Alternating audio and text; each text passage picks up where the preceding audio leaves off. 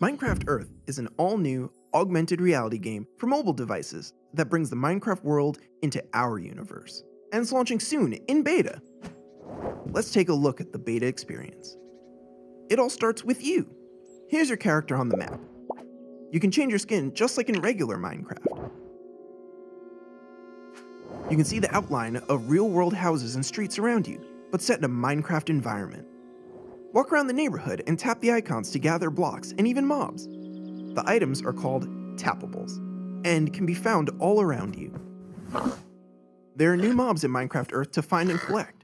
Is this pig really a pig? Almost. It's a different mob variation. The muddy pig. Some mobs are rarer than others.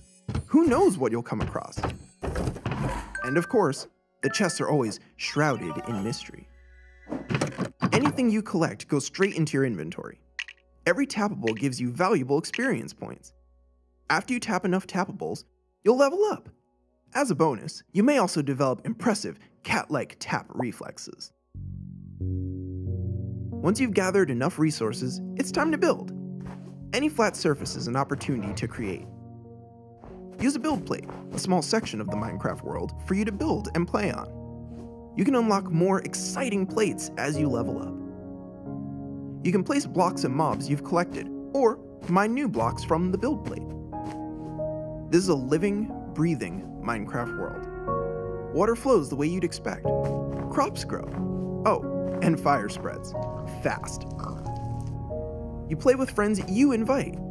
Friends in your world can give you things by dropping them on your build plates, or they can take things away. In other words, only invite your nicest friends.